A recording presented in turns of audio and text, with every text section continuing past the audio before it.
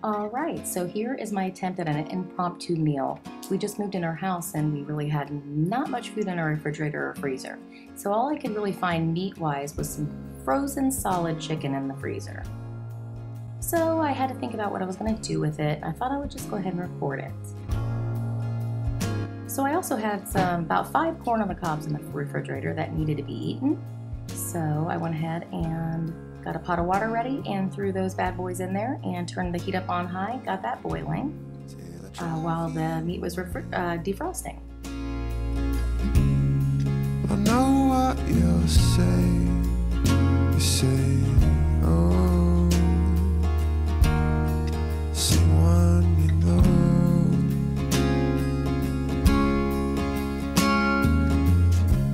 know. Alright, so I put my meat in there for about 35 minutes, but I got it out about 10 minutes early. It only took about 25 minutes for it to defrost. After it had started to defrost a little bit, I decided to go ahead and cut it into about each breast into about 3 or 4 pieces, just to get the process done a little bit faster, because I was kind of in a hurry to throw things together. It was starting to get a little bit late.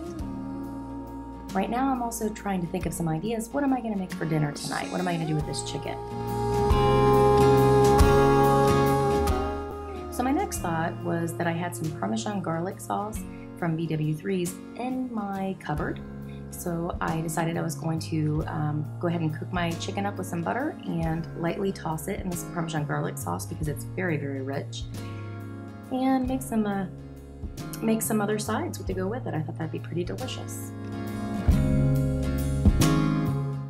So I looked in my cupboards, and pretty much the only thing I had to choose from was the Knorr brand rice sides chicken flavor. I actually prefer the chicken flavored rice of the Walmart brand a lot better than the Knorr brand.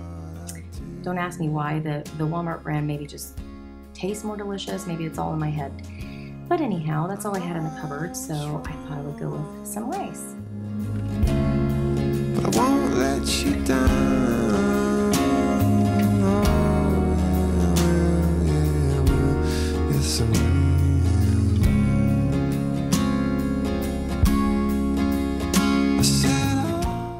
Alright, so you need to put a couple tablespoons of butter in a big pan. Get your pan ready, get the butter melted and simmery. Then we're going to place our very small diced up chicken into the pan.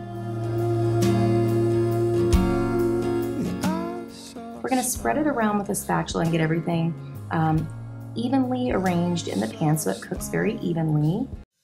Alright, then we're going to place a lid on and we're going to let it cook. So then after you take the lid off, it's going to look like this. There's going to be a lot of excess water that you need to drain off. So then you're going to get your Parmesan garlic sauce or whatever sauce you're using and just put a very small amount. We don't want it to be overwhelming. This sauce is very strong and a little goes a long way. So what I'm doing here is I'm trying to stir it up with my spatula. I felt like it wasn't really coating very good. So I got this idea in my head where I thought I would place the lid as securely as I could back on the pan and kind of give it a good tossing around. Well, I lost a couple pieces of chicken in the process. So here I go. Oh, there goes the chicken. Maybe you could try it and maybe you'll do a little bit better of a job than me at coating the chicken.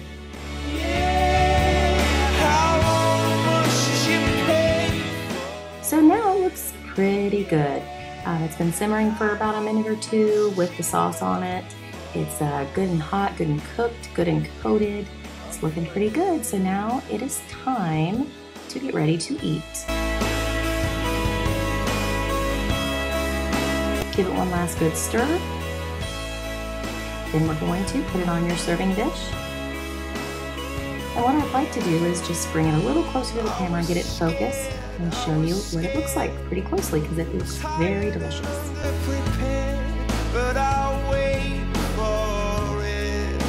There we go. Check that out. Doesn't that look good? All right, so here's the spread. Not much to it, obviously. It's not a very fancy meal, but this is all that we had in the house. So it just goes to show you really can make a meal, a decent meal, with not much at all. So the whole family likes it. My husband's on Atkins, so he was eating a salad with pepperoni and cheese. Bon appetit!